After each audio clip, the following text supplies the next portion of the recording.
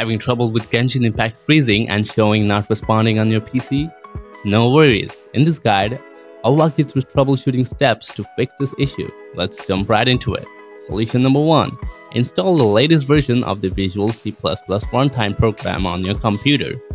To do this, first, open up the provided link in your preferred browser. Once you're on this page, scroll down a bit until you find this section. Click on the link to download the latest version of Visual C++ runtime.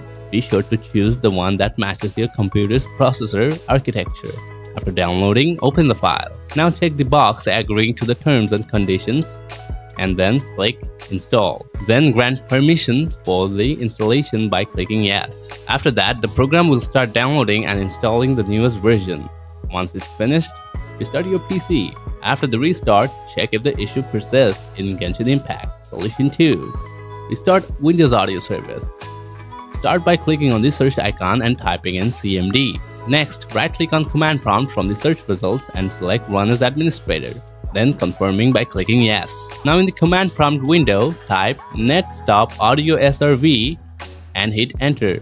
After that, launch Genshin Impact. Once the game is launched, return to the command prompt and type netstart Audiosrv. You can find these commands in the video description if needed. Now, test if the game runs smoothly without freezing. Solution 3. Update your graphics card driver. Updating your graphics card drivers could also resolve the freezing problem in Genshin Impact, and you have 3 methods to try. Method 1. Update via Windows Update. This one, open Settings and click on Windows Update. Then click Check for Update. Windows will search for and update any outdated drivers, including your graphics driver. Method 2. Update via Device Manager. For this one, type Device Manager in the search box and open it. Then expand Display Adapters and right-click on your graphics card name.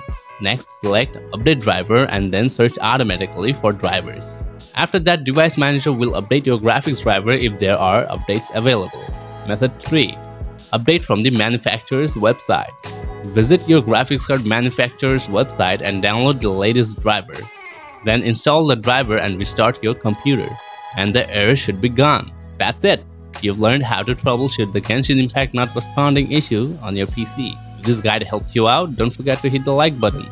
If you have any questions, drop them in the comments below and I'll get back to you soon. Thanks for watching.